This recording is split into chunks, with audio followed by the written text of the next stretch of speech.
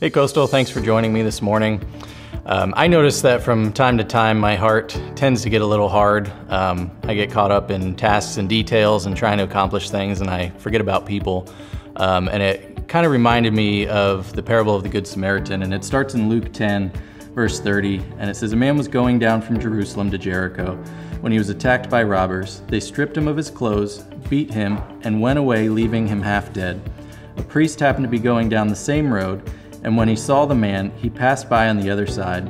So too a Levite, when he came to the place and saw him, passed by on the other side. But a Samaritan, as he traveled, came where the man was, and when he saw him, took pity on him. He went to him and bandaged his wounds, pouring on oil and wine. Then he put the man on his own donkey, brought him to an inn, and took care of him. Look after him," he said, "and when I return, I will reimburse you for any extra expense you may have." And I hate to say it, but sometimes I find myself being more like the two that pass by rather than the one that stops and helps. And we can get so caught up in what we're trying to do that we don't even see an opportunity, or maybe we do see the opportunity, but we don't want to stop what we're doing and get down in the mess of what it would take to help someone. Maybe we don't want to pay what it would cost to help. And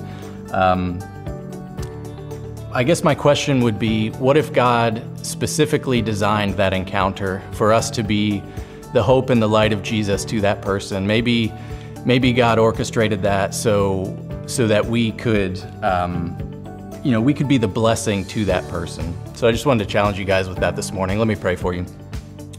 Lord, I pray that you would soften our hearts this morning. Lord, I pray that you would help us to see people the way that you see them, that you would give us the heart to love people the way that you do, Lord. And I just pray that you would give us some divine opportunities to be the light and the hope that you are for us to other people, Lord.